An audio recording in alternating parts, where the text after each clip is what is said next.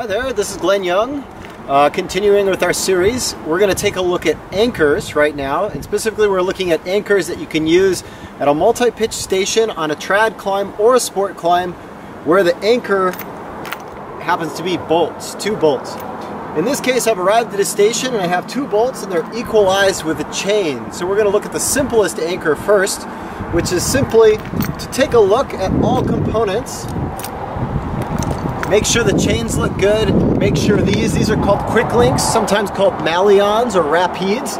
Make sure those look good. And on some rapides, you can even look and see if it's been rated, individually tested or batch tested for climbing. In this case, this says working load of 800 pounds. So that's more than adequate as long as it's in good shape. So that looks like it's in good shape. So we already have an equalized anchor right here, so there's no need to add any more material to this anchor in order to build an equalized anchor. Chain is plenty strong, stronger than anything that I have on me in order to equalize those. So I'm going to take the bottom of that quick link. I'm going to put a locking carabiner through that, and this locking carabiner will now serve as my master point that I can connect to. So I'm just connecting myself with a clove hitch. Now I can yell down off belay, and I'll then attach my belay device immediately underneath and then pull the rope up and begin to belay. Okay, this next anchor is kind of a classic multi-pitch anchor. It's one of the first anchors that I learned when I started to do multi-pitch climbing. I arrive. We're going to pretend these chains aren't here because we do a simpler anchor in this case. I check, make sure that the bolts are good. If they're not good, I try to find another piece of protection. Both those bolts look great, and I'm taking out a double-length runner. This is a nylon runner, which is really nice for anchors because it will absorb a little bit more energy than Dyneema, but Dyneema is perfectly acceptable. Attaching my non-locking carabiners so that the gates are opposite and opposed. If they're not opposite and opposed, it's not a huge deal. Take my sew bar, put it close to one end, just offset from one end.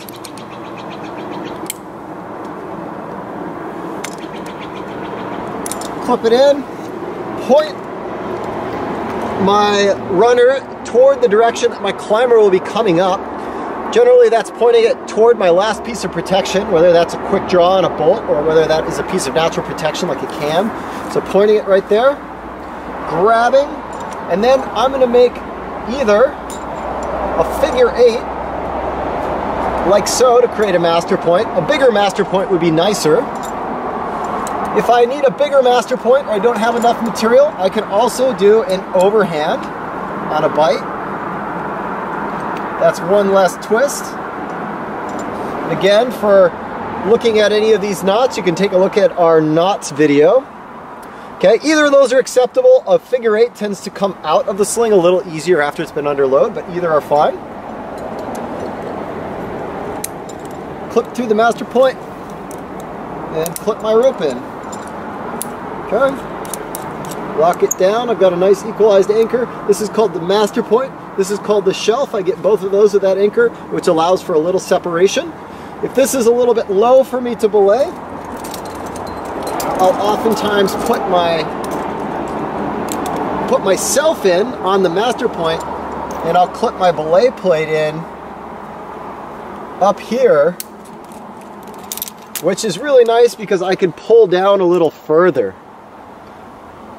Gives me a little bit longer stroke and I don't have to bend over while I'm belaying, which can be really uncomfortable over time. Okay, the next type of anchor we're going to look at is really common in a bolted environment or an area where you have bolts as anchors. Could be the top of a nice crack climb with bolts, or it could be the top of a sport climb. But a lot of times you don't have these nice equalized chains or 2 chains that come together. So in that case, we're going to need to construct our own anchor. Now the anchor that I prefer to use is a quad anchor because you can pre-construct it. It's plenty strong. It ends up with 2 separate parts on it for organization at the anchor, which is really handy when you're climbing as a party of 2, but is almost essential when you're climbing as a party of 3 to have that separation in a master point, or at least a nice large master point for everyone to get in on. So this is how I carry my quad. This quad that I've created is actually made out of 180 centimeter runner. This one made by Blue Ice. It's quite burly. I simply open this up, clip. I'm going to clip into the bolts here. I could also clip into these rings as long as I inspect them and make sure they're in good shape. I'm not clipping underneath because, as you can see, underneath you're going to end up with this getting crossed over. The real disadvantage of clipping underneath is if I set up a rappel, then this will get loaded and pinch my carabiner in place, making it very difficult to get that out. So I'm going to clip over the top to prevent that pinching from happening.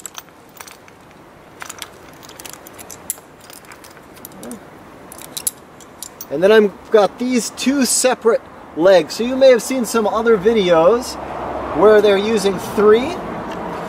3 is an acceptable use of the quad anchor for top ropes.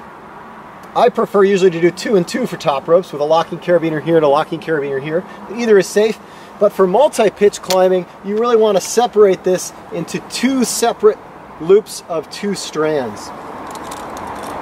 I'm going to take 2 strands that are closer to me, so further away from the wall, clip a locking carabiner in there, and then attach myself using the clove hitch. You can look at our other basic videos, basic knots, to see how to make that clove hitch. Now I'm attached. Now on this strand, I can identify the direction my climber is coming up, face my plate that side, lock it down, flip that over, and now I'll pull up my rope and load my second into my plate there. Okay, so I'm going to show how to construct the quad anchor.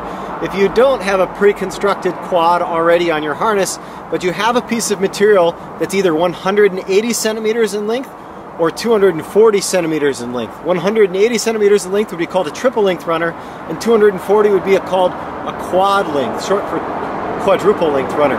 So my preferred length to make a quad anchor, which has 4 separate strands, hence the term quad anchor, is a 180 centimeter runner. So I'm going to construct a quad anchor with a triple length 180 centimeter runner. So here I have my triple length runner.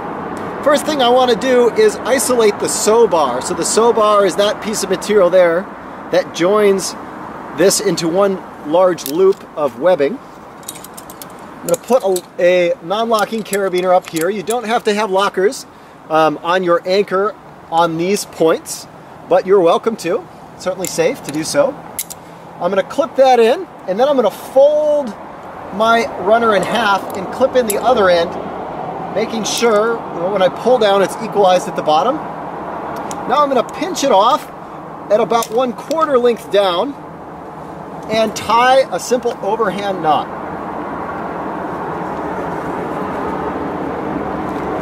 I pull down again, find about 1/4 length on this side, and I do the same thing.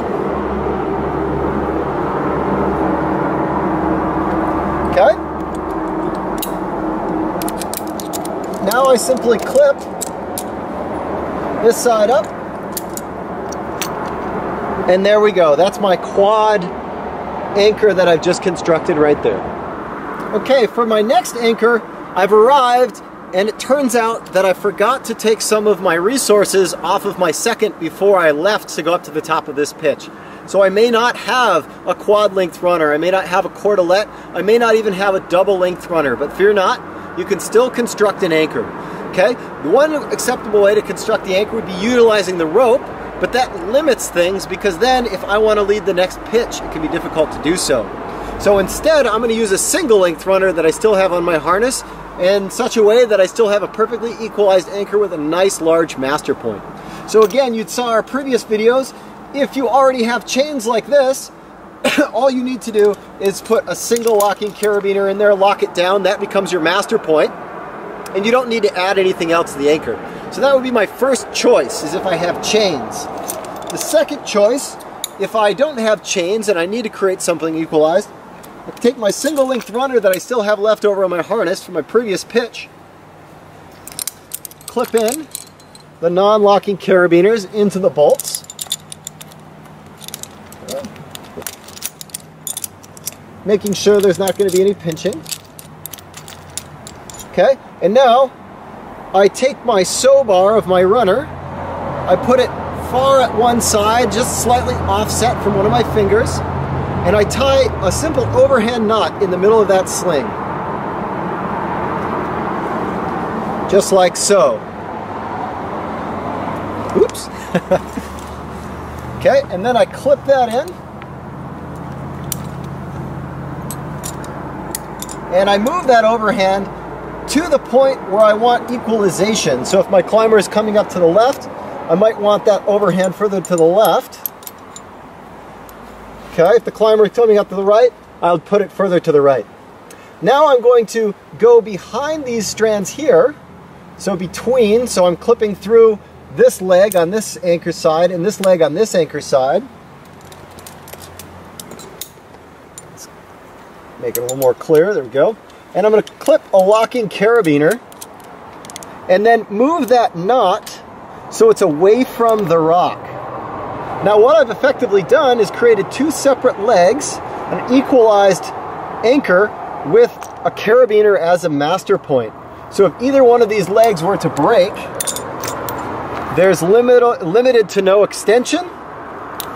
Very few resources were involved, and by moving this knot away from the rock, I reduce the amount of wear and tear to this sling over time of this moving. Now I use that carabiner as my master point, and I attach my belay device, and away I go. Okay, sometimes you're climbing a route that's primarily a trad route, but when you get to an anchor station, there isn't an option to build a trad or traditional anchor, or maybe it's a spot where people descend from. So you're going to build your anchor, but you didn't happen to bring any slings, or you've used all your slings up in the previous pitch to extend protection. You don't have anything else to construct a normal anchor other than your cordelet.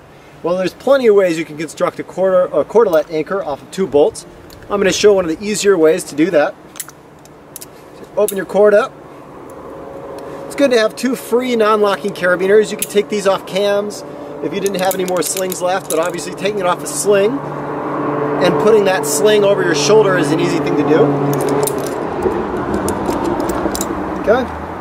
Open this cord up and then take the knot that joins your cordelet together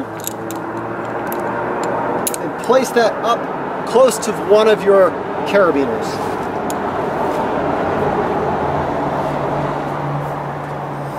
Cord's a little kinky, it's a tech cord.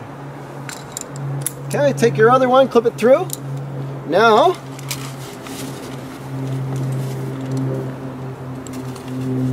simply grab where you want your master point to be. So I like a nice high master point. So right in that spot is about right. And you're going to take all these strands, so there should be 4 of them, 1, 2, 3, 4, so all 4 of those strands, and you're going to make a BHK. You can take a look at the other videos to see how to make this BHK. Make a big bite, pass it around my wrist, back down and through. And to tighten it, I grab the tail here and I pull down. So it's a giant overhand knot with this really nice master point. That's bomber. It's got 4 different strands coming out of it. It'll give me this remaining strands here. Sometimes these remaining strands are about the right length to clip it into this carabiner, like so. That would be fine, but this looks a little sloppy to me. So I'm going to just make another overhand around those strands and then pull that up. And then I'll clip that in and out of the way. So it's a little easier to see what's going on at the anchor for my seconds and to prevent things from getting tangled up in there. And then I simply clip myself into that master point. Add my device and away I go.